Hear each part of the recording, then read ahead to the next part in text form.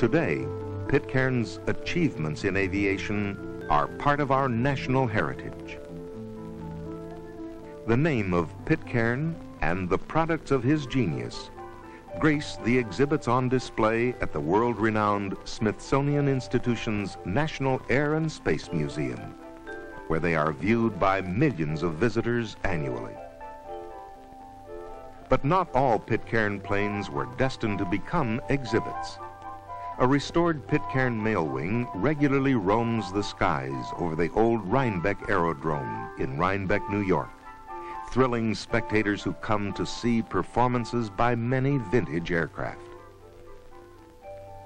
In spite of today's sleek and sophisticated airplanes, the mail wing exudes a charm and personality that instills a feeling of admiration in those who come into visual contact with it.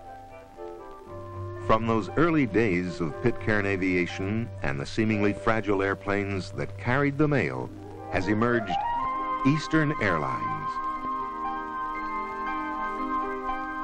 whose pilots and aircraft are a sophisticated team of high technology, capable of transporting hundreds of passengers in total comfort at tremendous speeds to any part of the world.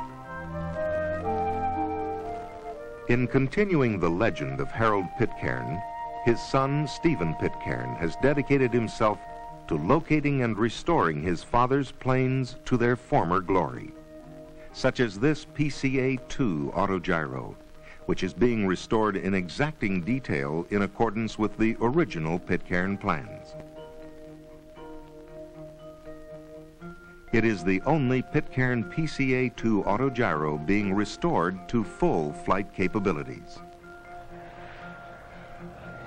After years of service as Harold's personal airplane and following several changes of ownership, this PA-5 mail wing was purchased by Steve from the Owl's Head Museum in Owl's Head, Maine.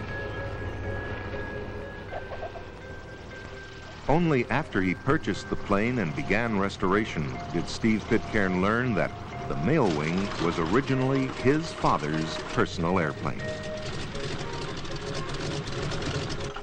Steve, a former Eastern Airline pilot, has adopted the PA-5 mail wing as his own personal airplane, thus following in the footsteps of his father, Harold Pitcairn. In his lifetime, Harold Pitcairn had contributed more to the development of powered flight than most aeronautical personalities whose names are household words. His impact on the advancement of aviation not only helped bring us to the very threshold of the exploration of space, but also contributed to our national heritage, a legacy of wings, which will serve as an inspiration for the youth of our country for generations to come.